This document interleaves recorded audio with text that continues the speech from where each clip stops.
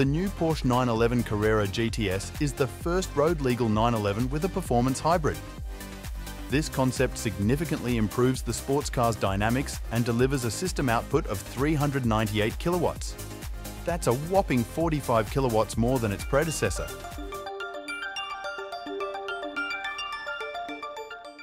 At the heart of the particularly lightweight turbo hybrid system are an innovative electric exhaust gas turbocharger without a wastegate, a completely newly developed 3.6-litre flat-six engine, and an additional electric motor in the dual-clutch transmission. A compact high-voltage battery fitted under the bonnet completes the system. The electric motor between the compressor and the turbine wheel spins the turbocharger at lightning speed. This ensures immediate boost pressure and an almost instantaneous response. The electric motor also works as a generator in the turbo.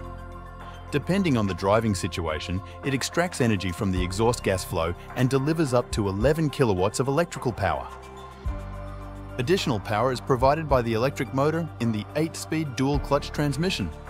It supports the boxer engine with up to 40 kilowatts and 150 newton meters. Both electric motors are coupled to a super light 400-volt battery. It can store up to 1.9 kilowatt-hours of energy incredibly quickly and return it to the electric motors just as fast.